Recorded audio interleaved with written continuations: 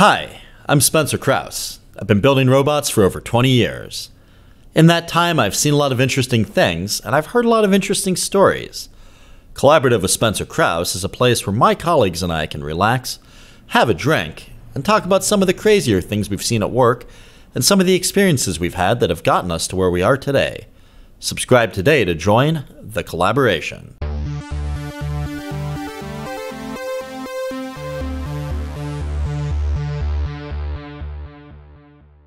Welcome to the Collaborative Podcast. I'm your host, Spencer Krause.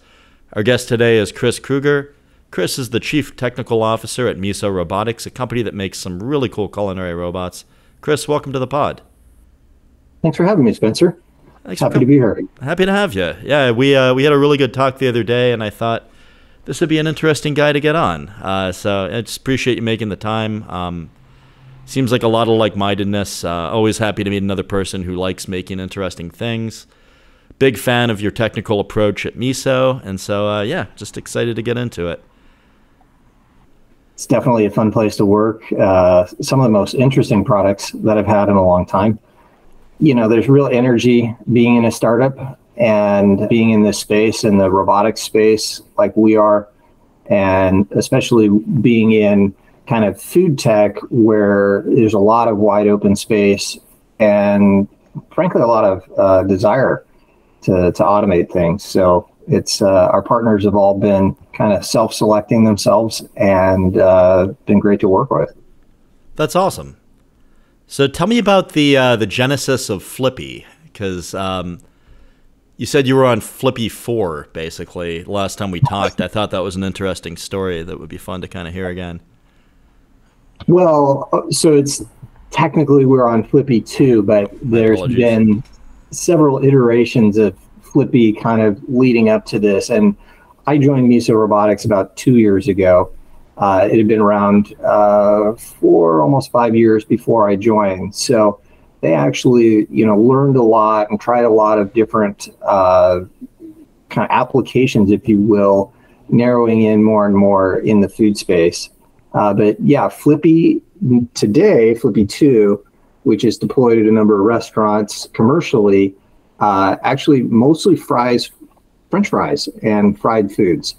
But the first version of Flippy was for flipping burgers and was in a mobile cart and did that at a number of locations, including at the Dodger Stadium. Cool. And so, kind of fun. Genesis of it, and it's morphed a few times. It's now, stationary. It's built into a restaurant. But I think the founders had some really good learnings from some of those early applications. And, with each one, it has gotten a little more capable and a little more cost-effective for looking at the return on investment more. So come to find out, flipping burgers, it didn't really save as much labor as cooking fries. And, unless you're really just in the restaurant doing that, you're probably not going to figure that out. That's interesting. How'd you guys kind of crack that code and zero in on that? Was it just being out in the field and sort of seeing what people wanted and asking questions? Everybody wants to be the fry guy, the fry guy. Well, I think the fry cook is one of the least desirable positions in the restaurant. It's hot and you're around, oil, and it can spill on you or burn you. And, I've been to a number of the installations, and most folks are not sad to see the job go away and kind of get redeployed. And they really like the fact that, now we put a kind of like a plexiglass enclosure around it. Oh, cool. So that separates the workers from the robot. And mostly that's for speed, so that it can go, as fast as it can handle the food, and really helps with the kind of throughput on the product. But there's some other benefits of it, which is, all of the hot oil and that smell kind of gets contained inside there. So, and a lot less beeping noises from timers and whatnot. That's interesting. Do you find the plexiglass gets kind of covered in oil over time? And in a couple of places it does, and what's interesting, and I think really what separates out like an automation solution from a robotic solution is they're basically doing the same thing. You know, you're sensing, you're planning, you're acting. The difference is with the robotic arm, we've got 7 degrees of freedom on it. It travels on a rail, it's overhead, and we can make adjustments and we can make changes to the motions and whatnot. And so, you know, just even recently we visited a store and they were showing us where oil was building up on one of the side plexiglass pieces. And so we're looking at now is, okay, how can we change the motion so that it's not flinging, you know, even bits of oil in that direction, so make it easier for cleanup or maintenance. That's awesome. You know, we've done like hundreds of those little things over the last year and a half that Flippy's been out in the live, if you will. And it's great to be able to just like tweak and tune things over and over. And it's amazing as you kind of look back for us, like we look back at some of our metrics from a year ago and they're dramatically different now because, you know, week in and week out, they don't make that big of a difference, but over time they really add up. That's awesome. Do you usually get to recycle those lessons learned like in your core, you know, code base, or is that stuff that's unique for customer deployments or some combination of both? Oh yeah, no, it's common across the whole product. Cool. And we have a fair amount of, you know, like configuration built into the device. So it can work with different fryers and different numbers of fryers, different types of food, things like that. And those are really, you know, we've got it now to the point where those are just config files, and nice. The core kind of autonomy, if you will, is figuring out all those edge cases and kind of, you know, one by one, knocking those down, and where we find, you know, that there's a lot of correlation, then we'll build in features to kind of manage or maintain, you know, certain types of issues that come up. That's awesome. Yeah. What kind of base robot are you using on Flippy? When I looked on your website, it was covered in a shroud, so it was hard to see. Yeah, we put a sleeve on it for food safety. Makes sense. It's you know, it really helps, and you can take it off and clean it, and you know, just good separation there. But primarily we're using Yaskawa arms. Nice. But we've used other arms in the past, and we're looking at new arms, including some stuff from Ally Robotics, which is another startup that's kind of tailoring an arm for the space. That's really cool. I did not know they were doing that. Yeah. What can I ask, like, what differentiates the Ally and the Yaskawa product, just in terms of pros and cons and some of the considerations there? I think at a high level, you know, most of the arms that are made today are made for an industrial application. And so, you know, a lot of them are cast aluminum. They're pretty big and heavy and expensive. And so, you know, we've got a little more of a lightweight application, if you will, plus something that's food safe right out of the box is potential, you know, savings for us. And so, and you know, there's probably a number of different ways to drive the compute and to drive the actuators on the arms. And so, you know, they're looking at some stuff. I don't know how much they've talked about publicly, so I won't get into too many of the details. But primarily, it's really well suited to kind of the work cell that we've developed. That's really cool. Yeah. Yeah, and I mean, I don't know. I didn't think the sleeve was a bad thing. I mean, you mentioned the cleanup, and thinking about it, I'm sure you can bring in a clean one, just pull the old one off, and then service it back at the shop. So that seems to be quite advantageous. I thought that was a clever thing to do. So I didn't mean it, you know, in a bad way. So no, I mean, all of our products are food safe, right? So they go through regulation, and you know, they get certified that way. And I think, you know, part of it too is like what effort goes into maintaining Flippy, and you know, the less maintenance that Flippy needs, the better. You know, whether that's an operator at a restaurant or it's a technician that comes out and services it. That's you know, one of those things that we're really learning now as well, and not only just like the maintenance, but a lot of the restaurants that we're in are 24/7 restaurants. And so, they're going all night. Like White Castles tell me they're just as busy at 2 in the morning as 2 in the afternoon. That's wild. Yeah. So they don't want it to really ever be down. And so the more we can do to help them with that, but obviously it needs to be cleaned, and there is service to it periodically. So whatever we can do to minimize that is for the betterment of the customers. Yeah, makes a lot of sense to me. And I can see why you'd go to an industrial arm first with that kind of duty cycle. So yeah, it just kind of takes that whole thing out of the equation for us. Get a really high reliable part that we're using that's kind of the critical path to the product. And so it's nice to know that it's got that kind of high reliability built in.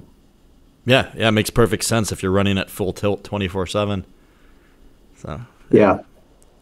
I'm a big fan of that, right? If you can remove confounding variables by using stuff is going to work, why wouldn't you do that? Except maybe cost, but other than that, it's like seems like the right way to go. Yeah, absolutely. Not to hyperfixate on Flippy, but I'm kind of intrigued. Is there a maximum number of fryers you can service? Because the rail system, it almost seems like you could have. I'm sure there's a saturation issue at a certain point, but where have you found the biggest number of fryers you realistically run with one of those things sits at? Yeah, so right now it services up to 4 fryers or 8 bays. Cool. And it depends a little bit on, and there's 2 configurations. There's one that's more for like a 3 fryer, 6 bay. And then the 4 fryer, we also have, we call specialty baskets. What's a bay in this context? Just so I don't get too lost. Yeah, so the fryers generally can handle 2 baskets at one time. Got it. So you can cook 2 different types of food in a single fryer at one time. And those baskets are considered to be bays. Yeah. Understood. Cool. Sometimes I don't know how much of this is stuff, like language or vocabulary that we've made up, or that's coming from the restaurant industry, right? We're kind of this amalgam of robotics and restaurants at the same time, and sometimes we're using robotic terms and sometimes we're using restaurant terms. Yeah, and sometimes we have to kind of make some things up in the middle that just didn't really exist before. That makes a lot of sense. When I was an undergrad, I worked as a line cook in a sushi catering outfit, but I never ran a fryer, so I didn't learn a lot of terms to do with that. I was talking to a friend of mine in food service, though, and I was mentioning your guys' product, and her and I were breaking down the pricing and looking at, what fry cooks cost now, and what you said is exactly what she said about that job being dangerous, and, people getting, splashed with oil and burned all the time is a pretty common thing from at least that conversation. And so, it's pretty awesome what you're doing there, and I thought it was neat that we kind of ran the numbers on what a fry cook costs, and it's pretty much the same as your robot. I drop the baskets in the oil, 2 at a time. I throw a couple in the left and the other in the right, but never double in the kettle, it won't color them right. That's really the point, is hey, we want to show a positive ROI for the restaurants right away. And then there's a lot of intangible benefits to a product like Flippy as well, where it shows up every day, it cooks the food perfectly every time, right? You can also do things like connect it to your POS system. You can profile the oil usage, and generally I think just that consistency. You could manage a store maybe when it's slow with 1 less person than you would without it, right? And so not only does it kind of take off that top line kind of labor savings, but it also, there's some configurations and some times when there's just less people needed to run the store. So a lot of the stores struggle to fill their labor, and so this kind of reduces that burden a bit, and they can stay open more. Yeah, that makes a lot of sense. And I didn't realize it. I guess it makes sense that you would have done this, but I didn't realize it integrated into the POS and probably the whole order system. So you don't have to pass a dupe physically the way you, obviously it's a robot, so that's really cool. Yeah. And so the way it works is right now we have a refrigerator, we'll call it the hopper, and it dispenses food, and we put 2 of the main food types in there. And usually that's French fries, maybe onion rings. And then there's some bins in the front called auto bins, and then you can put any other food types that are on the menu in there, and with computer vision will recognize what they are and cook them to their recipe, and then it will dispense everything through a hot holding station where it can be served up. That's awesome. So yeah, you say French fries and onion rings, but in the auto bins, does that mean you could have like chicken tenders, fish sticks, like any number of less common items that still get ordered? It sounds like how it works. 15 to 18, I think, is like the most number of items we've had in a restaurant. So wow. And then you've got like specials that'll come up and they'll say, hey, we're going to cook this new item, fish nuggets or something. And it's like, okay, send us a couple bags. We'll train it on our system. And, within a week, you guys will be in the system. That's awesome. So I'm guessing you're just going off a base code and then like modifying and calibrating to kind of just weird edge cases. Like if you have to rattle the basket a certain way or something like that. Oh, yeah. Yeah. So like, even with the computer vision system, it's continually kind of taking pictures whenever it has like an edge case, and then it throws it into kind of like a bucket where the model can be retrained. So the models, over time get kind of better and better, right? Recognizing what a particular item is. And then also like all the motions in the robot, those go into a cache. And so over, the first few days, the cache kind of gets filled up for a particular location, and you're kind of rounding out those edge cases, if you will. And, we also, and I think this really kind of goes back to some of my other experiences, like with iRobot or with Motorola, where it was managing larger fleets, is, we gather a lot of data from each of the systems, and then we're looking for any of those anomalies or error cases, and building out, kind of corrective actions around each of those. And, it was very active for the first few months as, it went from, like a product that works to a product that's hard to break. Nice. And this is a combination of lab and field data, it sounds like, just from what you're saying. Yeah, we have a great lab. We're in, we're based here in Pasadena, and we've got several flippies there that cook on a daily basis. And, we sometimes we'll see something in the field and we'll replicate it in the lab. If we need to, especially as we try and get further and further down the long tail of issues that you'll have with a new product, right? It's like, okay, we'll run this one scenario just over and over and over, It's like, okay, we've got 500 tacos in the lab. Who's hungry? So dumb question, but how do you guys not get fat if you've always got fried food coming up in the lab? It could be a challenge, yes. I think especially the first few months, and especially as you go into some of the new restaurants, right? It's like, oh, what's that smell? It's it's a new place that they're trying out the food types in. So yeah, it can be a little challenging. That's awesome. And I mean, I don't know. I remember like the freshman 15 when I was in school, so I feel like it's probably similar with like, I don't know, new interns. I haven't seen a trend yet, but it's definitely you get lots of good smells in the lab. That's awesome. So you mentioned tacos like a little bit ago. Do you also have the ability to do those? Like I thought Flippy was just a deep frying operation. How are you automating taco making? Well, Jack in the Box actually fries their tacos. I don't know if you guys have those. Well, I mean, I've been to California. Like we don't have Jack in the Box out here, but yeah, they do, and they have a special basket for them that they put them in, and that's part of that special basket rig that we created for them. That's awesome. And they go through a crazy amount of tacos a day. That's wild. Yeah. And then I guess just to drill more into the hopper system. So you mentioned computer vision knowing what the food is at the hopper level. And you said refrigerated, but it almost sounds like you meant frozen?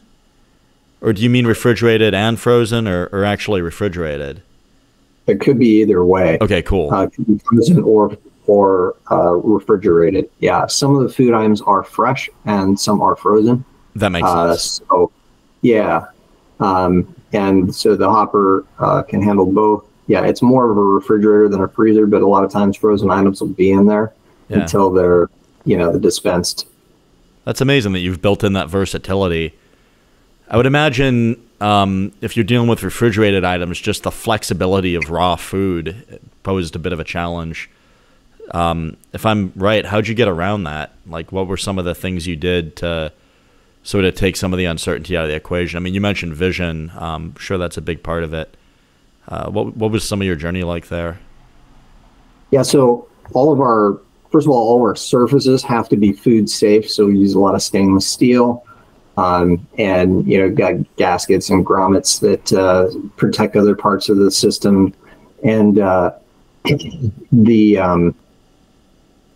each of the items is really, we've got a recipe that comes from the restaurants. They know what the tolerance of the cooking can be for a minimum cook time or a maximum cook time, and so we make sure that none of the items are cooked outside of that, and if they are, and they're discarded, or we let the operators know that there's a problem with it.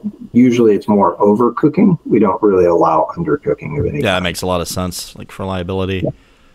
I guess more what I was talking about is, if I'm cooking a piece of fish, pretty much every piece of salmon is a little bit different since the animal's not homogeneous, from fillet to fillet all the time.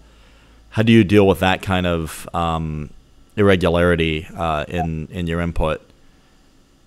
Yeah, so part of the reason that we've started with fast food is it's kind of a good fit for robotics, because a quick serve restaurant, as they call it, is really a lot like a mini factory, right? They like having a lot of regularity in the food that's coming in, because when you go there, you're expecting kind of a certain, quality, a certain taste, whatnot. Yeah. And so, we do train computer vision models with their food. And, sometimes we'll need some extra food or whatnot, or if we're having trouble, the operators do have the option to reclassify food if it was misclassified, but we don't find that happens a lot, especially after first week or two. And so, it's not really a big concern for us that we've got pretty high reliability on the vision system. And, we've always got the operators as a fallback. That's cool. And well, it almost sounds like from what you're saying that because you're doing, fast food, you've got some more regularity or homogeneity in your input products too. So maybe you don't have like a fillet of fish that looks totally different than last time. You're using like a preformed, or like a similar, to what you had the time before. So that's a good workaround. Yeah, and at this point, we're cooking like hundreds of thousands of baskets of food a month. So, to a degree, right, you really get those trends as your volume goes up, right? Maybe, and really even like our first restaurant we went to was a pretty high volume restaurant, right? And so, you're seeing those items many times a day. The models really kind of zero in pretty quick. That's awesome. Yeah. And I would imagine it's probably better than a person, to be honest, just because you get, so much human error in food service. And I mean, who amongst us hasn't gone to a McDonald's and had someone get the order wrong, And yeah. And, early on, we were kind of looking for some of those things, some of that information from some of the different operators. And, like how much of the food is overcooked, or, what percentage of the food is cooked to spec, and they'd say, well, all of it. Like, well, okay, well, they're humans, so obviously there's some variability there. And it's like, well, it's not like a thing that they can actually measure very well, right? If they're soggy in the bits, uncooked ends and dark tint, never mix the new with the old, never use them in cold. The new fresh French fries are the ones to be sold. It's like, unless you've got someone else kind of standing behind them tracking, how well they're cooking each item to spec, right? And so as we were looking at our numbers, and it's like, okay, we're we're driving down the overcooking rates. And, now we're like less than 1% overcooking, right? And then it's like, okay, well, I know item overcooked more than, 30 seconds. And, we're really dialing in the science. We're sciencing this cooking because, as you're doing a lot of it and as you're doing it with robots, they like that kind of, definitive, this is good, this is bad, right? And so it's been interesting to watch, as we've kind of dialed things in. I think it gives the restaurants a lift that they don't necessarily, they're not really like, I don't know why, but it seems like Flippy really does well. Nice. And I think there's a few intangibles like that with the consistency of things that, works well in that environment. That's awesome. And then just to kind of go deeper into the weeds, because that's kind of a fun thing to do, with like the 30-second overcook, like if you get something like that, is that where you throw it to the like a restaurant manager and say, what do you want to do with this? Like you could serve them if you want. They're not dangerous, but happy to make the batch again? Or is that like you just develop a heuristic with that restaurant or some combination of both? We're generally, then we'll mark that basket red and, wait for an operator to pull it out. That makes sense. So, yeah. And then the other thing is, some of the restaurants don't necessarily want all the product to have that same, like super consistent. So one of the things was when we were developing Chippy for Chipotle, they sent their chef out and they tasted chips, and they spent kind of the afternoon in the lab, and they're like tasting the chips, and they're like, it's too consistent. we want a little more variability. We don't want you to like salt and lime each chip, right? We want it to kind of be a little more human. So, we had to kind of change some of the ways the algorithms for the salting and liming went to be, more similar to the way their process was previously. And yeah, like some of these things, I guess we're built in kind of to, the way the restaurants operate. That's almost counterintuitive. Like that's really interesting. So how did you end up doing that? Just random numbers or like uneven distribution of seasoning? It's, not easy for engineers to say, hey, we want this to be less consistent, It's like, but yeah, it's just, it's a different sequence of those things so that some get a little more, some get a little less. It's like when you got enough of that, it's like, okay, that's good. Not too much. Yeah. That's awesome. So you probably have a dial where you can set the consistency at this point, at least with Chippy. Yeah, we have a config file, and it's like, if another vendor or another restaurant wanted, more salt or, most of them don't lime. I think that's pretty specific to Chipotle, but yeah, you can kind of dial it in for them. Are they using actual lime juice, or is that like a citric acid powdered step or something in between? No, they're very, kind of like simple ingredients in Whole Foods. And so, yeah, they use real lime juice. That's cool. I mean, I use citric acid when I cook sometimes. It's for something different. I don't know. It's kind of fun. Certainly would have been easier. Yeah. Are you using like actual, like cut limes, or do you have like lime juice at least to make the mechatronics easier? Or I guess it's robotics, but. Yeah, I mean, especially when we're in the lab, we're using lime juice. Oh, that's good at least. Yeah. We're not. From an engineering perspective. Yeah. You talk about, heterogeneous inputs. I mean, I feel like a fruit they're never going to be exactly the same. So it's challenging handling problem. Yeah, but I mean, that's for me, that would be our future is, where are we going? And, I think we start here with, like you're saying, very consistent inputs. And as we build, more autonomy, more flexibility, more robustness into our general stack, then I would hope that, we also be able to go after different types of cooking tasks, right? And that we have, some of the things are reusable, and then we also developed a lot of tools, similar to tools like maybe Florian mentioned before, for robot operations, right, where it's telling us when we're having failures, right, and it's actually giving our engineers like, hey, here's a 30-second video of what went wrong. Oh, that's and awesome. Hey, it happened at 5 different locations in the last week, and here's all those videos, so you can look at them and compare that to the logs, and it really helps accelerate our ability to find and fix those types of problems. And more and more robustness is built into the system, then we're ready to go look at new applications. And hey, maybe cutting up those avocados is something we can help with, right? Nice. Have you started approaching problems like that yet, or is that more on the horizon? It's more on the horizon for us. We still, our main focus is with Flippy and kind of building out to different restaurant chains there. We also have Cook Right Coffee, which is the product that we did for Panera that monitors their coffee service. And it's really more like an IoT product. But what it's doing is it tells them how much coffee is left in each of the urns, cool, how long it's been there, how hot it is, right? And then when they should brew more, which is pretty straightforward.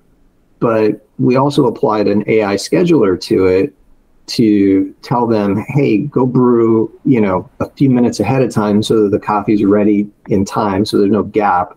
Nice. But also, as you get through the day and you may not need as much, maybe brew a half an urn or a quarter of an urn, so that at the end of the day, you still have coffee, because they sell coffee as a service, but you're not throwing away a bunch of coffee at the end of the day either. And so, they've seen dramatic improvement in kind of the quality at some of those restaurants. And also it's just a convenience for the folks that work there to not have to think about it, right? Yeah, and I would imagine a pretty big reduction in waste too, if you're, tapering off use throughout the day. Yeah. So, I think there's a lot of applications between robotics and AI in food service that are just yet to be tapped. That's awesome. Yeah, and you mentioned it just sounds like you guys are kind of tackling a lot of different, food service problems. And when you mentioned Cook Right Coffee, I mean, it sounds like, or if I got the name wrong, I apologize, but... Well, that's right. Oh, cool. Perfect. And then when you mentioned that, it sounds similar to sort of the monitoring tech you might need to monitor oil levels and consumption on Flippy that you were describing earlier. So I imagine you got to recycle a lot of code there, and, Well, we use ROS, or the Robot Operating System, on Cool. Flippy and Flippy, but we also used it in Cook Right.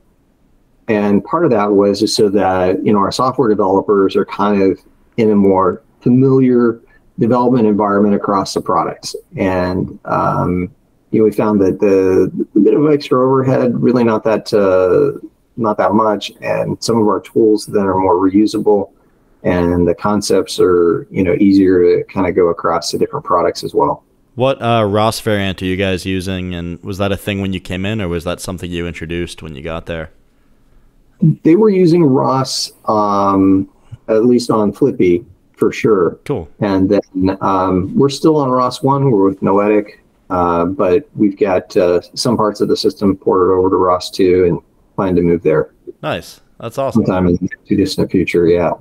It seems like a lot of people are still running ROS 1. I know in our most recent project we used ROS on, we were still on ROS 1 just because it's a little more stable at the moment. But it does seem like a lot of the capabilities in ROS 2 are pretty awesome, and interested in kind of seeing that roll out more, in a lot of products, as it gets more robust. Absolutely. And, I've spent time at iRobot. That was one of the things that I really helped champion there, was moving to ROS. And big believer in open source. And I think, the community itself benefits, and then the application benefits. So even all the way back to when I was with Motorola, I was on the Droid program, and, it was really kind of like early days at Droid. of Android as an operating system. And there was still a lot of like hardening to be done of all those different open source components that, go into, it's several dozen of them that go into Android. And, I think the lift there is once you do it once, then you've got like this kind of common standard library that lots of folks can use to build applications and not just cell phones. And so, I think Android as a part of the ecosystem, along with Linux, really has helped kind of a large number of applications and products. And I think ROS will do, kind of similar for robotics. Yeah, I mean, it has been, right? It's been kind of awesome to see. And, I mean, I'm kind of a convert. Like I think I told you last time we talked, I was pretty bearish on it a few years ago. And I mean, I don't know, I was wrong, and I'm willing to say that. And so, and I say, when I was first at iRobot, we started looking at ROS 2 and we really were pushing for it. And then, kind of realized that it wasn't really that commercial ready. And so, we started talking with the Open Robotics Foundation, and those guys were great. Totally really helped us out. And, it was probably a couple-year process of getting it, and we were using it on Roombas and Bravas, and so I did not know we were that. really in a constrained space. We weren't when I got there, but we moved most of the platforms to ROS. Or would that be like the 900 series where you guys switched to ROS, where you started doing SLAM, or was it? Maybe I'm getting the generation. No, it was further along. So more like just even their most recent ones, like the J7 and the i3. Yeah. Oh, cool. I did not know that. That's awesome.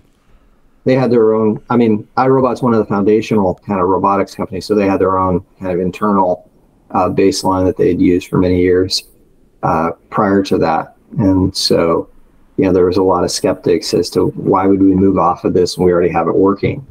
And it's like, because it really reduces, like when a new person comes to the software team, it really reduces that learning curve, and it gives you a lot more familiarity when you're talking to other folks about, what the tools or libraries you're using are. And, even then was part of how I met Florian and those folks, looking at ROS and looking at kind of the benefits of an ecosystem where you can have multiple players all in the same space, and they have kind of their own, separate focus that, that everyone benefits from. Yeah, it makes a lot of sense to me. I mean, if the whole world is working on it of robotics, I can see it being way easier to have, engineers come in on the team and not have as much of a learning curve. And then also, I would imagine it probably just gets, made more robust by the collective work of all the different robotics companies and the open source community. And so that's pretty cool. I know one piece of blowback I've gotten with ROS, and I'd be curious to hear how you feel this, because you appear to be much more of an expert on it than me. I'm more of a hardware guy by training, and just what I've been doing lately is it seems like I've gotten blowback on ROS on some projects just because of efficiency on like a lightweight chipset. So like if you're using like an ARM chip or like an STM or something, it seems like ROS loads a lot of extra libraries that might make it run not super duper optimized for your hardware. Is that a misconception on my part, or is that founded? No, absolutely. Okay. Yeah, and that was probably the biggest issue that iRobot had with it at first. There wasn't a lot of focus on what we called constrained compute environments. And so a couple of my colleagues actually did a talk at ROSCON, I forget, it was the one in Macau, and about that and about BDS, and partially because of that, I think they've come up with some new implementations or new configurations of like the DDS middleware that were much better suited to the smaller chipsets. And I think it's still a bit of an issue, and it's maybe more of an open source issue, but I think anytime you've got these open source kind of platforms, they do tend to get like extra packages that your particular application may not need, but you know, it's a bit of work to kind of sometimes take them out, right? They kind of can get in there like barnacles, like, makes sense. Oh yeah, we use this one helper function from that library, so it's kind of, you know, it's a little bit of work to take it out, right?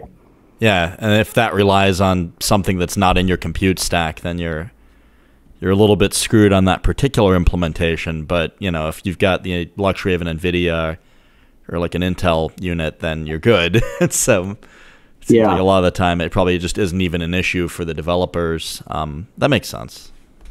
I think they do now, though, at least run, you know, their nightly builds on an ARM chipset, and oh, cool.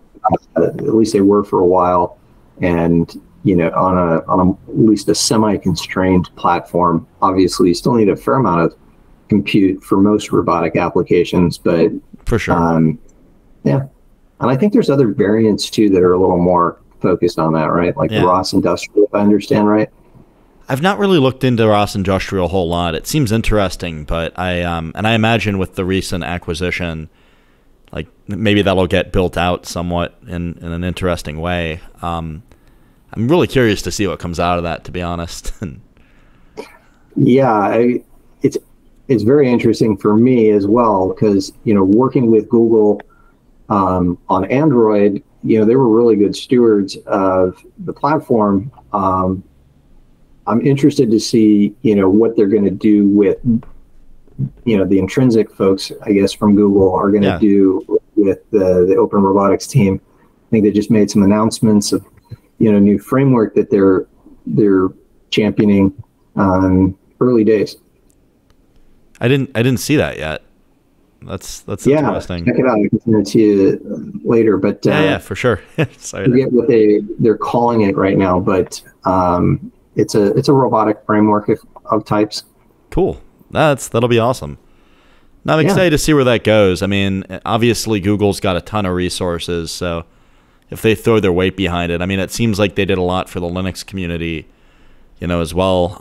Even, you know, as I understand it, before Android, just kind of injecting, you know, a lot of capital in that direction, and you know, helping grow that stuff out, and then recruiting a lot of the Linux dev team into Google. So it's interesting. I mean, it's kind of cool to see, you know, private companies like that playing with the open source community and you know, creating cool stuff. So yeah, there's a lot of big companies that contribute to open source, and I think it's, you know, it's kind of a underappreciated side effect. I mean, even Intel contributes a ton to Linux and open source projects, right? Because they just, you know, they want their chipsets to run well on those packages, but you know, the packages benefit a lot from them as well.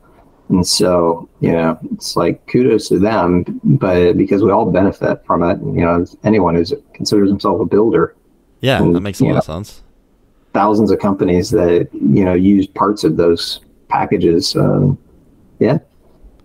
mean, we even worked with Amazon, and Amazon was investing a fair amount in ROS for a while, trying to help the ecosystem kind of mature and be ready for, you know, commercial applications. And for them, you know, their side effect was, hey, look, we just want to host the services, you know, like robots have the data, and, you know, we're a good place for that data to go.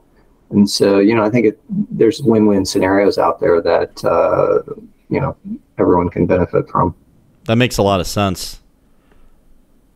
Yeah, that's I didn't think about that very much, but yeah, that does make a lot of sense to me. That's interesting. It certainly seems to be the case. So I'm going to pivot a little bit here. What are some of the differences between working somewhere like Motorola versus iRobot versus Miso, kind of like culturally? Like, obviously Motorola is a huge company and has been around for decades, and Miso's fairly new but is doing really awesome. Like, what's it like kind of versus one as opposed to the other? Yeah, I mean, every company's slightly different. Sure. I think, you know, Motorola was a great place to work, especially like while I was there. They were really kind of at the heart of mobile phones. I mean, they invented the category and they invented so many cool things. You know, they really had that in their heritage. And, you know, an iRobot was kind of similar in that, you know, it had that heritage from robotics. And I think, you know, what's cool is in those places, they really kind of know like who they are and what they're doing.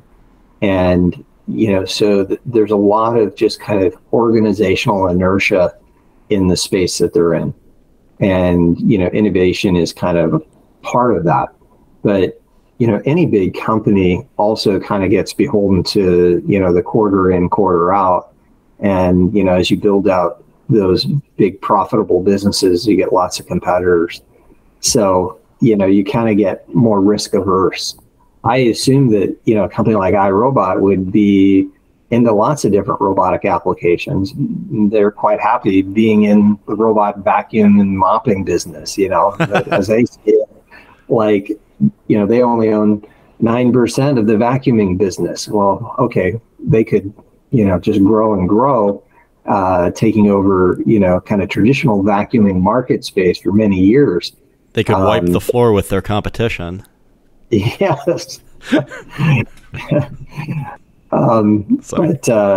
you know, somewhere like Miso, the thing is it's a blue ocean. It's like, there's just so many potential applications. It's really the other side of it, which is, okay, now we have to stay focused enough and make sure that the applications are getting hardened enough that, you know, they can scale. And so, you know, it kind of goes from, you know, it's more on the 0 to 1 problem side where, you know, the bigger companies are really more in that, you know, 1 to 1,000,000 problem set. And so, you know, there's some familiarity, some similarities, and then some things you have to translate. You know, you can't necessarily just do things like a big company at a startup because, well, big companies are bigger and have more resources to do those. So you end up being able to, mostly because of the size, optimize things for our particular application and for our particular team. And, you know, being smaller, communication and decision making is much faster. And, you know, finding good partners then allows us to take more risk and move much faster and really kind of cross some of those chasms that big companies really struggle with. That's awesome. It sounds like you're moving pretty lightning fast, and you know, it's just a different problem set. So that's pretty cool to hear that insight. I mean, obviously, you know, being in a startup is kind of like, I don't know, I think of it like it's a constrained environment, though, you know, like, hey, we don't have unlimited capital. We may not have all the experts in a particular problem set that we need. So then, you know, you really got to get the creative juices going to solve to, you know, those particular problems when they come in. Yeah, that makes a lot of sense. I mean, I'm sure you see it too when you're on a project, right? You run a smaller shop or a smaller crew of folks and projects, right? Yeah, you that's just correct. Have to make it work. Yeah, no, usually our project teams are anywhere from 3 to 12 people, so we don't really have the luxury of being over-resourced there. And, I mean, if we don't make it work, I mean, you know, we're off the job and our customer might lose, which is not something we want to happen. So it's, you know, a lot of late nights, a lot of Red Bull, you know, a lot of coffee, a lot of, you know, just kind of grit and hard work, but also just kind of clever use of resources and being willing to pivot fast. I mean, we're an engineering service, so I feel like communication with the customer is huge because there's a line you're riding where you don't want to over communicate and bug them to the point where, you know, they'd be better off if you weren't there because you're, you know, yapping in their ear every 5 seconds. But, you know, if you need their input, you don't want to be afraid to pick up the phone either. So, you know, just riding that line is critical to what we do. Yeah, you're right. It's sort of a resource constraint issue, and, you know, how do you use the little that you got strategically? Where I've noticed with, you know, some of the bigger companies that we've talked to, I don't know if this is accurate or not. The biggest company I ever worked for was Joy Global, and they're a Komatsu subsidiary now. And then after that, probably SpaceX. And then after that, it was all companies like under 100 people when I was there. And so I guess for me, I haven't been exposed to big companies a whole lot. But it seems like, I've noticed lately this phenomenon where people are almost more, sort of risk adverse in the sense that they'd rather make no decision at all than be perceived to have made the wrong decision. And so you get this analysis paralysis that, I've kind of noticed from the outside looking in. Or, people don't hit go, or there's delays, on a project that are like a little, it is what it is. And you can understand when you sort of look at the stakeholders' position why they would do that. But, it's different than like if a startup, falls victim to analysis paralysis, they might not exist, in, half a year. So, yeah, no, I think it's a really, it's a really good point. And I like the way you said it, that it's like doing nothing is less risky than, doing something and failing. And so, that's, I think innovation is really kind of struggles with at bigger companies is, like even if the negative effect to the company isn't that big, the perceived negative effect can be bigger. And so I used to say, hey, don't trade on the brand. And, it's like when we would have dozens of different mobile phones going out each year, and I might have 2 or 3 of them, there's other managers with other phones, and it's like, oh man, that's not really, a good product. It's really not up to the brand standard, if you will, right? And a younger version of me, right? Yeah. And, you think of it like, hey, we do all this work to build up this brand. You don't want to tear it down with a bad product. Yeah, it makes a lot of sense. Yeah, but, so I guess in that way, startups are a little better off because it's like they don't really have much of a reputation to protect. They've got to go kind of get it. Yeah, for sure. I've been reading the book Build by Tony Fadell lately. I don't know if you've taken a look at that yet. It's pretty good. I've heard it. I haven't read it. How do you like it? I like it a lot. I'm only like a little more than halfway through it. I've got to drive to Detroit in a couple of weeks. I'm hoping to finish it on that if I can convince my colleague who's shadowing me to listen to half an audiobook with me and the second half at that. But we'll see. It's pretty good so far. One of the things he talks about, Tony Fadell worked on the iPod team, and he started Nest. And then I guess there were a few other notable projects, but I don't want to drone on about Tony Fadell for too long because you can read the book, and it's all out there. But I thought it was interesting because he's talking about, even when you're within a large company, you're still competing for resources with other product teams. And, you can conceptualize it like a startup. And I had a friend who was at NASA, and he was a program manager there. He's at Google now, but he sort of looks at it. He says, in my brain, I'm running a startup, with this NASA group that I'm working on. And I thought that was an interesting way of looking at it. So I don't know to what extent you can really do that at a large company, but it's kind of neat to see that entrepreneurship, I guess, is the buzzword. Yeah, I've heard that a lot in big companies. Like, hey, we should think of ourselves as a startup inside this business. And when I was doing mobile phones in HP, that was like the big thing was, hey, we're going to get back into mobile and do all these things. And it's like, there's definitely truth in that, right? And certainly, senior managers can look and see groups that are gelling and vibing and really, producing. But it's a big difference from when you're actually on the, at the startup and actually doing it, right? Or you're, if you're like yourself and you're in consulting business, right? Your reputation with the customer, is on the line every time. Well, and everybody talks in this industry too. So, if we do a bad job and, I don't know, like customer X, is like, hey, SK ruined our product, we'll never get out from under that. We have to do a good job for everyone because we're so small. We wouldn't survive, that kind of a reputation hit, let alone, you don't want to be the kind of person that does that kind of stuff. But I mean, just from a self-interest perspective, the reputational damage would be really difficult to recover from. Yeah, for sure. So what do you want to work on that you haven't had a chance to work on yet?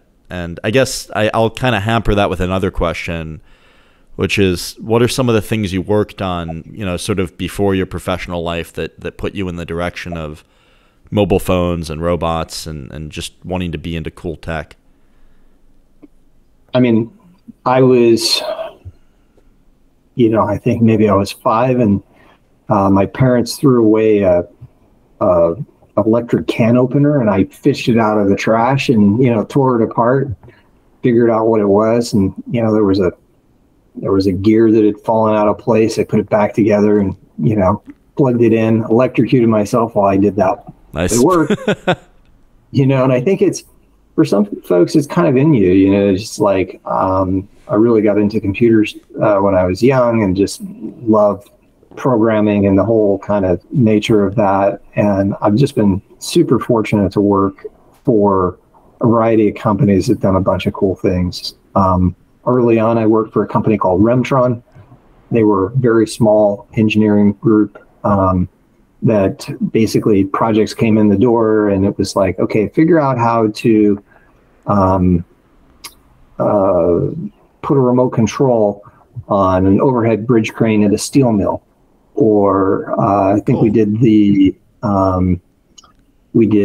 cameras for the Super Bowl. We did remote controlled lawnmower. Were those overhead wire ones or like a different thing? These were actually in the blimp. Nice. That's awesome.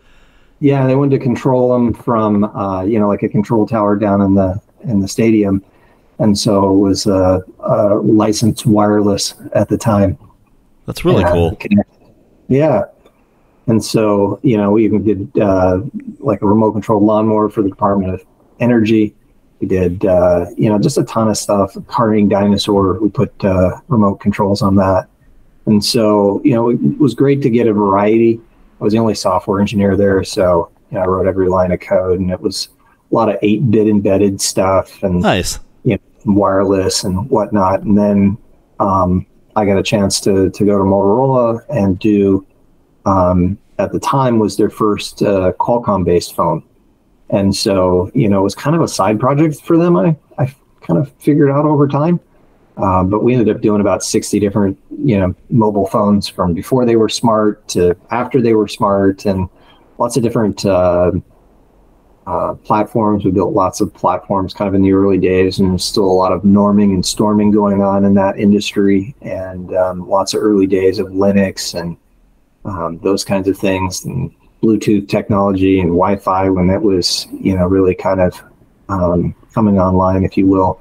And then, of course, all the different wireless standards from CDMA to GSM to LTE and beyond. So that was all really cool and, showed me how to do scale. And then by the time I left, we had like 10 million phones under, we were tracking. And so wow. That was really, kind of early days of big data and data science, and like, okay, how do you find commonalities and issues and, serve those back to developers so they can make these connected products better and do, over the air software. Like now it's very commonplace. Yeah, it's critical these days. I mean, you'd be sort of a monkey not to put it in. I would say probably the first, 40 products I did at Motorola, though, there was no, we're going to update the software afterwards. And so you learn a certain rigor with that kind of thing. Like whatever's in it is what is going to be in it for the next, X number of years. And you see some of your products after years, in the market, and people are still using it. It's like, hey, almost forgot about that. And even, like Roomba and Brava bringing some of that scale there and helping, make the newer products like the i3 and the J7. And, getting to learn like robotics really more so and learn, mapping and localization and more different types of computer vision for classification and semantic maps and stuff like that. It's been really cool. And I think there's a ton of new technology. I think robotics is going to be huge for a long time. I play around with the generative AI stuff now. I mean, that's a watershed moment. We're trying to figure out how to get our code and our documents into embedding so that we can, leverage that from a developer perspective, maybe even from a support perspective, maybe even for new applications. So it's, I think there's just been really a steady stream of cool new stuff. And I mean, if I look further off, my son is into physics, and it's like, okay, how far away are quantum computers? Oh yeah, my cousin was working on quantum computers for NIST. That stuff is so far beyond my comprehension as to how it actually works. I mean, I understand the basic principle, but that's about as far as my knowledge goes. So that's wild. Oh, yeah. What is your son working on? Well, he's just starting his PhD now, but cool. Yeah, I mean, I think, he's kind of opened my eyes to some of that stuff, and just where the state of that technology is it's really exciting. Yeah, no, I completely agree. The generative stuff is really, really interesting to see too. Because, I mean, I don't know, like all of us saw like when ChatGPT and DALL-E and all that came online, and there's a super impressive public-facing demo that I think opened a lot of people's eyes, including mine, to, oh, this stuff's real. Oh, yeah. And for me, as kind of a big open source advocate, is how much like the open source has embraced it and kind of gone off in multiple directions. You get things like... that's been interesting to track. Yeah, the Baby AGI and Vicuna and, all these different chat agents and whatnot that are out there. And it's like, once again, I think you see how things can be applied so quickly, and lots of different things can be collaboratively kind of explored. Yeah. And it makes a commercial space for things to follow. How long do you think it's going to be before, and I hate to put you with this kind of question, so if you don't want to answer it, you don't have to, but just speculatively, like, how long do you think it's going to be before we start seeing, like, that sort of, conversational model on like an embedded device, like something that's not connected to the internet? Because I feel like we're getting close, especially with some of the open source stuff. Absolutely. Yeah, there's been huge progress over the last, it's only been a couple of months, really. Yeah. Since ChatGPT 4 came out, which I think was really the one that opened so many people's eyes. And, it's the Llama models that kind of got leaked from Meta. That's the one I've been thinking of the most. Yeah. Is those in the, what is it, ChatGPT J are the ones, the 4-bit quantization really seems to be driving it down to smaller and smaller footprints. So I wouldn't be surprised. Yeah. Is that just trying to compress, like the amount of math you have to do by going to 4-bit? Yeah, well, I think, and a lot of this is secondhand for me, but I think a lot of it, they found ways to kind of optimize the training of the models and use a lot less memory in so doing. And so, what comes to mind for me is, you're able to run those in, embedded devices moving forward, right? And you'll have conversational AI, at least, simple stuff, possible in tons of different applications. And I would think it would be, the way it's moving, it looks like, you're ready for products within a year. Yeah, it seems like my understanding as well. That's wild. It is wild, but that's part of why I love the space too, is, when I first started at Motorola, and this was long before smartphones, I had a friend of mine say, hey, that whole space is really built out. That was in 1999. And they said, you really go someplace else, so do something new. And I think, luckily I saw it a little different than he did. But I kind of feel that way still, that there's just a ton of innovation on the horizon. Oh, yeah, for sure. What's that old adage? And I've brought this up on the podcast before, so if you're a listener, I'm sorry if I've spilled this one, but I think in like the early 1900s, they wanted to close the patent office because everything had already been invented, you know. So luckily they didn't, and you know, and I don't know, I've not patented anything yet, and I don't know that I want to, but even still, you know, I'm glad people are still inventing things, and you know, I mean, it's obviously we've got a lot more technology than we had in, you know, 1910 or whenever that was. So. And obviously smartphones have come a long way since 1999. I mean, that would have been pre-iPhone, right? So. Oh, yeah. Yeah, that was like 2005, I think-ish. But I could be wrong on that. Well, and I think, you know, part of it is, too, though, like with the proliferation of smartphones, a lot of components and a lot of ecosystems built up. So it wasn't just the software, but it was also the hardware that got better, faster, cheaper. And so then those things like gyroscopes can be used, and sensors can be used in lots of other things. Cameras, right, can all be used in robotics that then, you know, serve as building blocks for kind of this evolution. And so, you know, that's why I think, you know, you kind of continue to see this. It ebbs and flows from time to time, but, you know, it's kind of like it continues to build on, you know, the progress that's been made, and things that, you know, like robotics that have been around for a long time in factories now can go into fast food restaurants. Yeah, which is awesome. I mean, we've, as roboticists, have been benefiting from like the smartphone community like pretty substantially over the last, you know, I would think like 20 years or so. I mean, just like you mentioned, you know, IMUs, GPS, the camera systems. I mean, you know, now development of things like stereo cameras for robotics. I mean, I think Apple sells their iPhones with LiDAR now. I'm sure Google's doing something similar that I just haven't looked into as much. And it's pretty wild just to see all those sensor prices getting, you know, kind of driven down.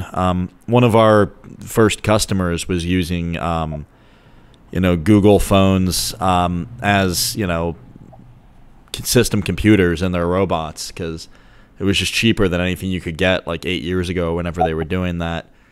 And at the time, I mean, it was pretty easy to hack them for that use case.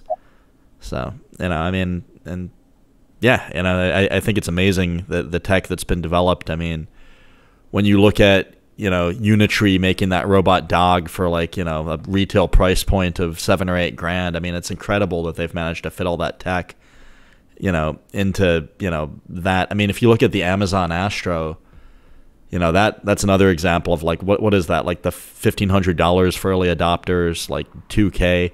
But then when you look at the amount of tech that's strapped onto it, it's incredible. I mean, they've got to be selling those at a slight loss, or at the very least not making a ton of money, just given how many sensors that thing has on it and the amount of compute and capability and actuation.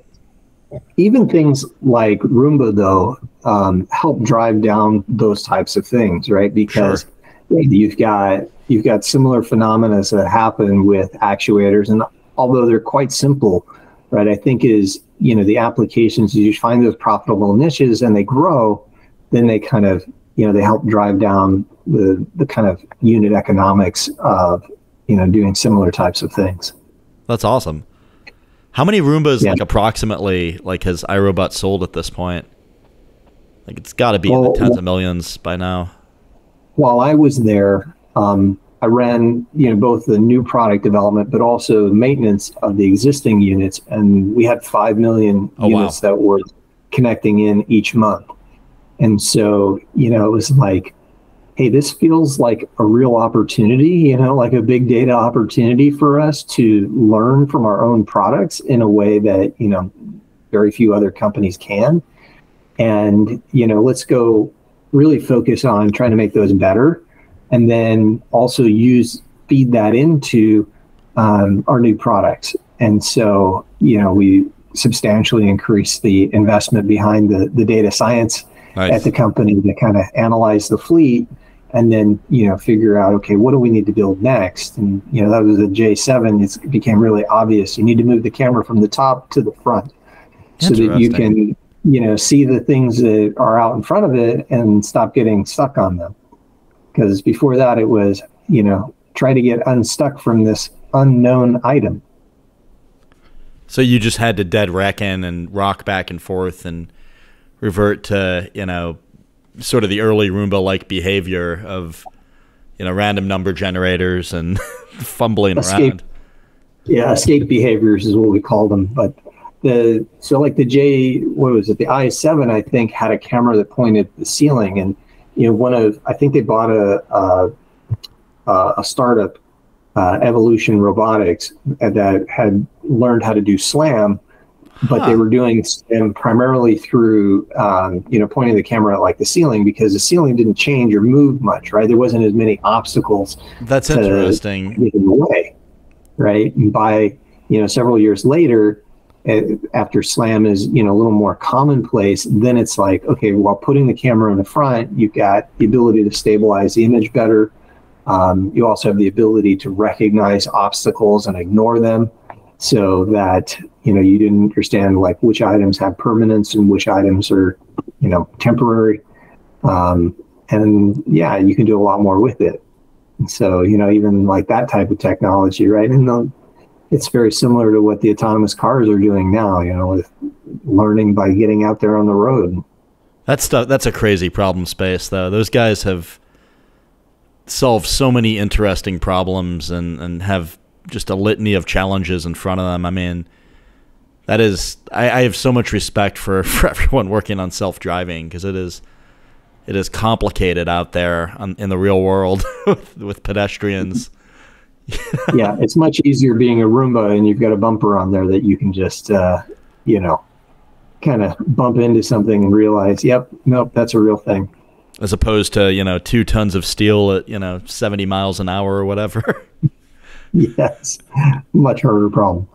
Yeah, for sure. No, I have a lot of friends in that industry, and some of the stuff that they tell me keeps them up at night. You know, like for instance, one of my buddies at one of the self-driving car companies brought up, you know, you see an object in front of you on the road. How do you know if that's a baby or like a garbage bag? You know, like a grocery bag just blowing across the road like a tumbleweed.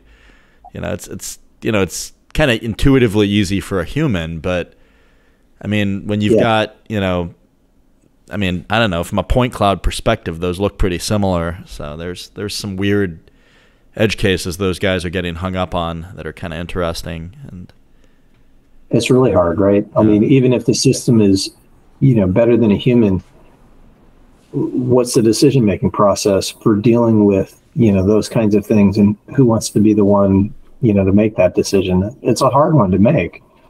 Yeah, for sure.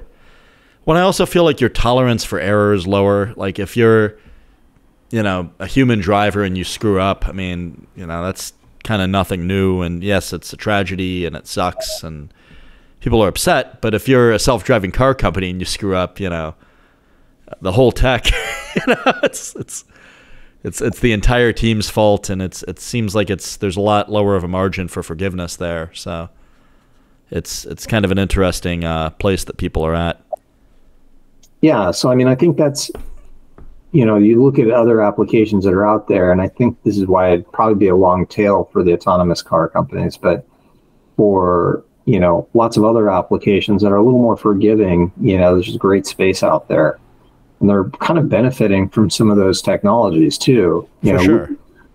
At iRobot, we put a huge simulation program in place so that, you know, we had one code base and 6 different products that came off of it. And so, you know, it was really hard for a software developer to learn, you know, was a change that they made going to impact any one of the 6 products in hundreds of homes or different scenarios that it could be in. Yeah. And so, you know, we set up simulation, which is helpful, which is certainly a place where a lot of the autonomous car companies have invested a bunch and have also, you know, contributed a lot.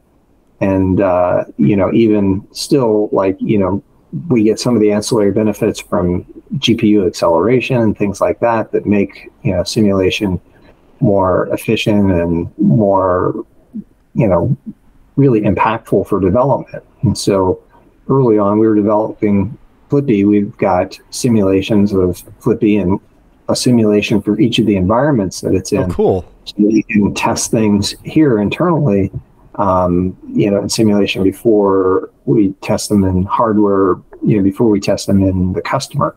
Before you make 500 tacos in the lab. Yes. Are you using like the ROS-based simulation tools, or what do you use? Gazebo. Nice. Yeah, we've tried a few of the others as well. Isaac Sim has come in a long way, and we've used others for selected kind of purposes. But Gazebo is really easy to get into, and it's got a lot of folks that can work on that. So that's been the primary one for us. That's awesome. Yeah. I think we've done some stuff with OpenRave and Gazebo, but not my direct function. But it's been neat to see how quickly people can get stuff running in some of those platforms. Yeah, and I think as those technologies come online, it makes it easier to develop some of the more sophisticated applications. And as we think of what our next Flippy is going to look like, there's a lot of simulation goes into it before we start building hardware, because it's a lot cheaper for one, and you can iterate a lot faster, right? I mean, that was the thing that at iRobot we learned was really what it did was it got rid of a lot of kind of basic issues. And then when we were doing the hardware driven testing, we could, be a little more harsh on it, and we could focus more on what the hardware based, issues were, as opposed to just like generic logic bugs maybe that simulation could find. That makes a lot of sense. Yeah. And you can sort of determine your kinematic. Well, I guess if you're using an off-the-shelf arm, it's sort of given to you, but you can see sort of, like what the limitations of a certain arm in a certain environment are. But then, yeah, like you said, hardware issue. What are some of the hardware issues you guys have faced down and kind of overcome? Just because I'd be curious as more of a hardware guy. Yeah, I mean, one of the issues we had was with our hopper. Our partner, Taylor, had created a control board for us. And basically, this is a product that kind of exists in commercial kitchens already. It just has a button on it, and you press the button and it dispenses, like a small, medium, or large portion of food. And so, it seemed quite straightforward. Hey, here's a small embedded board, and Flippy will request, a small, medium, or large portion of food.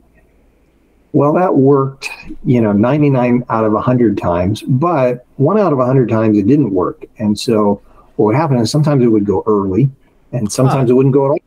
Interesting. And, initially we weren't necessarily checking for that because, well, hey, it was super reliable in our testing.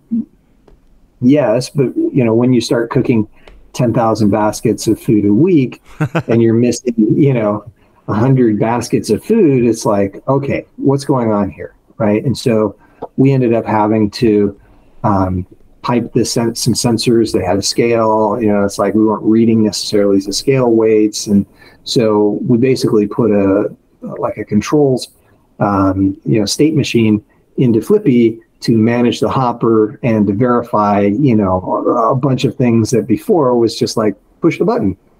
That's interesting. So are you using like a load cell, a force torque sensor in the wrist to do that sensing or verification? You were right the first time. So right now we have a load cell on a scale in the hopper that tells you how much food was dispensed to verify that it actually got the right amount of food. Also helps us tell when it's empty. Where does that live on the hopper? Just out of curiosity. Is that like... So the food gets dispensed into kind of like a holding area, and that holding area has the scale. Okay. It tells you, what's the right amount of food dispensed. Because food is still, it's still variable. And so, we might say, oh, okay, it's not enough. It hasn't met the minimum threshold, dispense a little more.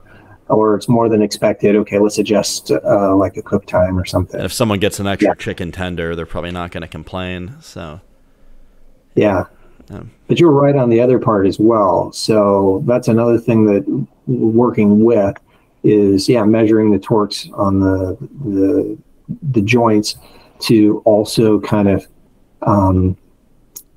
confirm sensor weights, and it's a way for us to kind of jointly, or not jointly, but kind of compare and confirm sensor readings. That way, you've kind of got some redundancy built into some of the applications. That's really cool. And it makes sense. I mean, if you're only seeing that 1 out of 100 times, I could see how you might dismiss it or not even see it in your simulation, because maybe the simulation just doesn't model for that failure mode.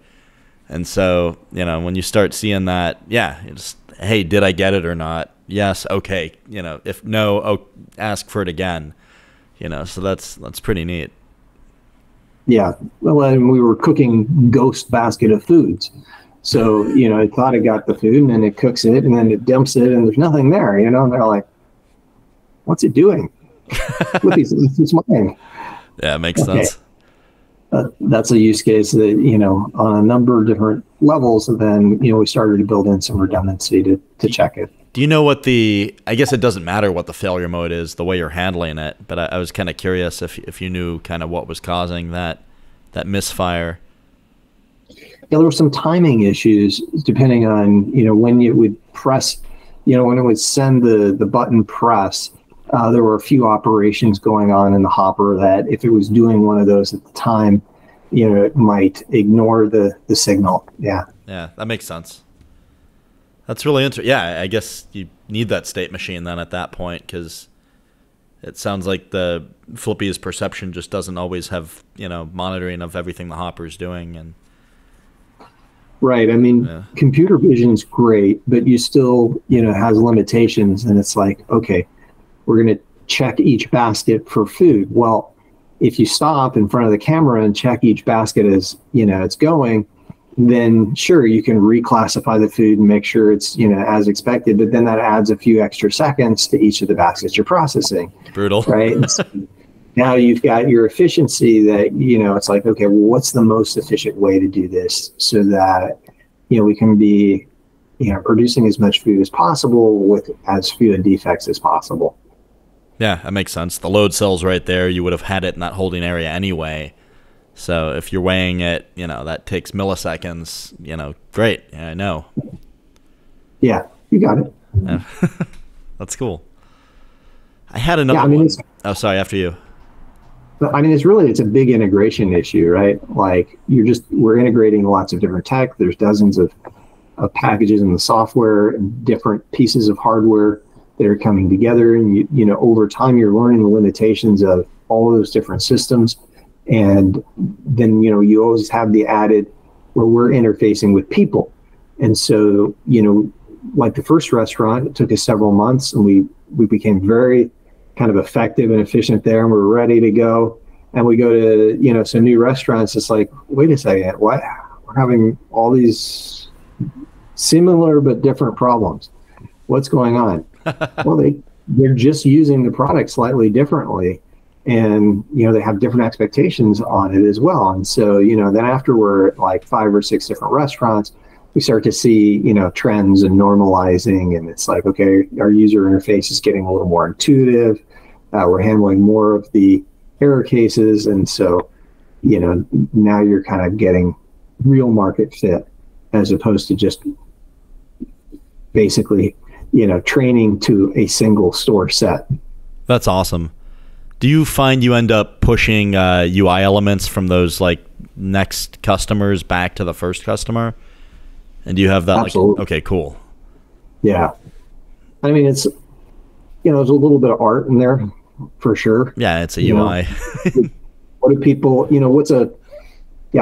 what resonates with people, right? And is it different in different places? And that's kind of what I was wondering is it unique to the customers so much, or is it more like they just didn't know what to ask for over there and they got used to it, and then you realize with these guys, we could make it better because we're seeing this adoption issue or something? Mostly at this point, it's kind of going across the fleet, but I could definitely see, like regional variants. We are in foreign countries, so we do have, multiple languages that we need to support as well. But we really try and stay away from that and go to just iconography that's, as obvious as possible. That's the ideal if you can do it. So, yeah, that's really cool. I was gonna ask. It's a kind of a dumb, low-level question, but I'm just it's been sort of eating at me. How do you guys keep grease off the lenses on your camera systems? It's actually a pretty good question because all of our cameras are actually up in the basically the top of the frame, if you will. So we don't put any of them down by the fryers or on the end effector because, yeah, the end effector does get, grease and food particulate on it. And so wouldn't really be a good place for a camera. Nice. And so, yeah, we have multiple cameras in there and we have some overlap in them so that as the robot's doing its thing, generally one of the cameras can see, where it's at, what it's doing. That's really cool. Yeah. That's a good solution. Yeah, well, I won't take credit for that one, but it seems to work well. I've seen a bunch of different ways to handle that problem. So when I worked in mining, we would blow compressed air through an aperture that, sat in front of the cameras, so you could sort of keep dust out that way. I think we had a patent at Joy on an aperture that would close when the camera wasn't taking readings and then open up to keep rocks off the camera. My understanding, although I didn't ever get a close look at it, is that Caterpillar had sort of a licensing agreement with Velodyne, so they were able to redesign their 64-line sensor and include some hardening against rocks and debris in the redesign when they relicensed it. It was kind of an interesting deal. At the time, it was blocking us from using those sensors at Joy too, which I thought was a clever move on Cat's part.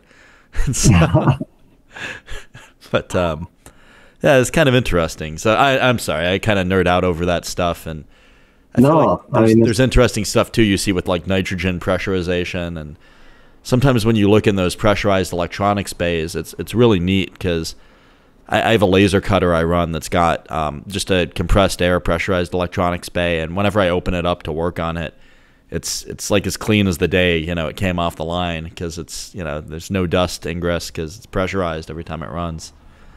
So that's very cool. Yeah, I don't know, just nerd out over stuff like that. So. I mean, at some point, that becomes a bit of it too. Is there's so much technology out there and so many different ways to solve some of these problems.